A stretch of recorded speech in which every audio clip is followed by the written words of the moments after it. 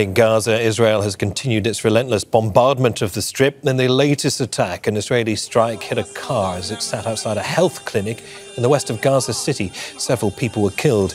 At least 40,738 Palestinians have been killed in Israeli attacks on Gaza since October last year. Well, children in central Gaza are being vaccinated against the polio virus for a second day.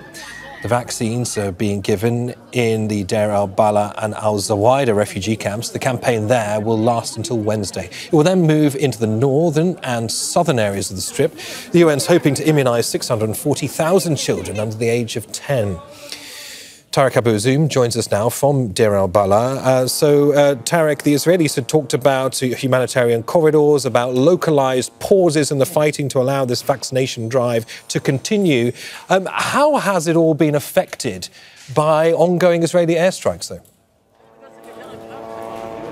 Well, Neve, I can barely hear your question as the Israeli drones are still hovering for more than 3 hours till now in the vicinity of Al-Aqsa Hospital, which is one of the main and key centres that is responsible for providing vaccination for Palestinian children. Now, the Israeli military claim that they are having some sorts of humanitarian pauses, but the statistics released by the Gaza's health ministry showed that 48 Palestinians have been killed within the past 24 hours. And these drones right now is the greatest terrifying source of frustration for Gaza's children who are right now having these vaccinations and hope that they can be medically secured, but not going to be secured on the security level because bombardment is unfolding them in every corner in the north, in the central area and in the south of the Strip. Now, we know that today is the second day for the vaccination campaign in Deir el-Balah, where more than 72,000 Palestinians have been receiving these vaccinations in the first day of the campaign, and it's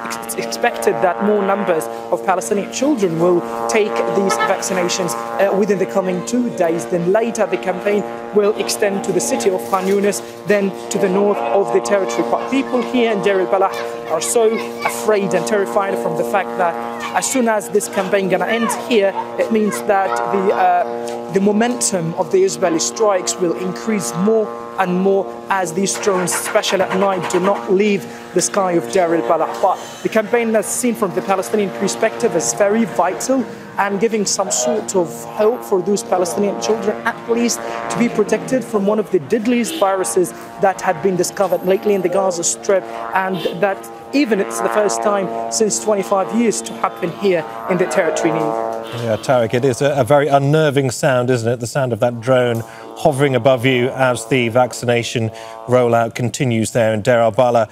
Many thanks for that. Tareq Azzoum there. Make sure to subscribe to our channel to get the latest news from Al Jazeera.